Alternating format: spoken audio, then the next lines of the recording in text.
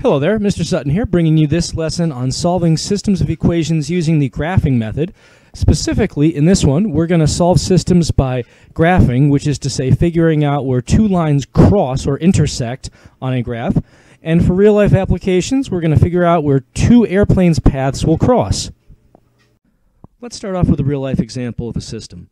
Let's say we have two planes leaving different airports with paths given by the equations y equals x minus 1 and y equals negative x plus 3.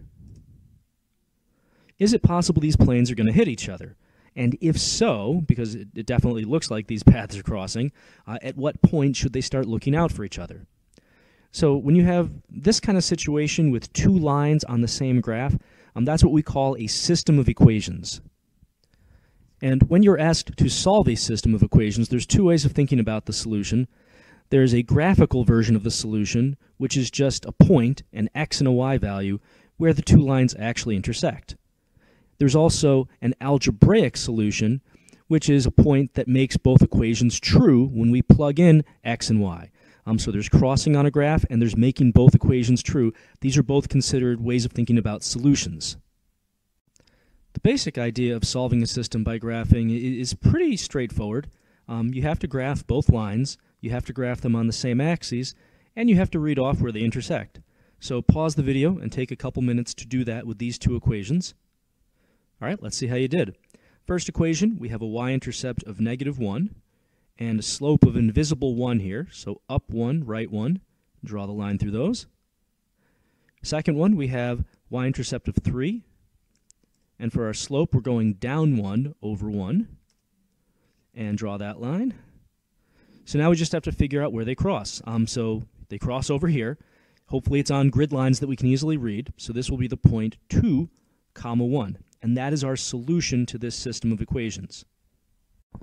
Here's another example. Try this one on your own.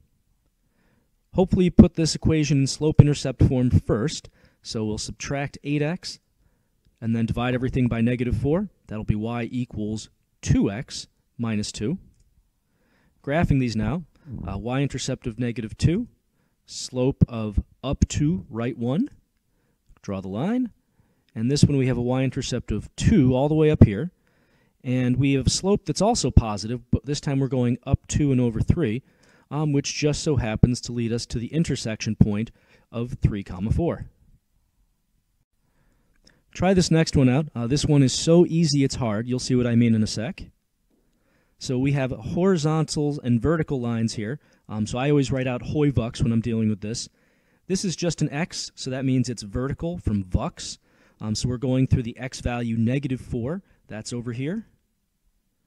This next one is horizontal. It's in hoi. Y is in hoi.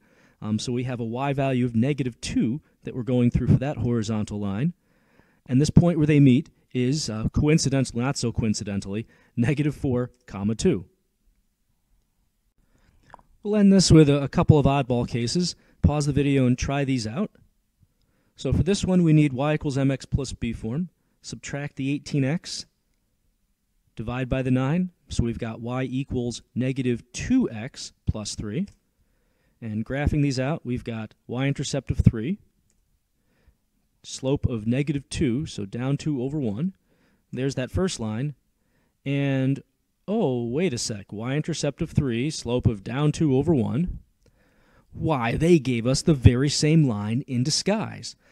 So if you have one line on top of another, if you have like the same line, then you actually have not one solution, not two, not three, an infinite number of solutions, because the lines touch everywhere. All right, this next example. Y-intercept of 1, up 1 over 3, and graph that first line.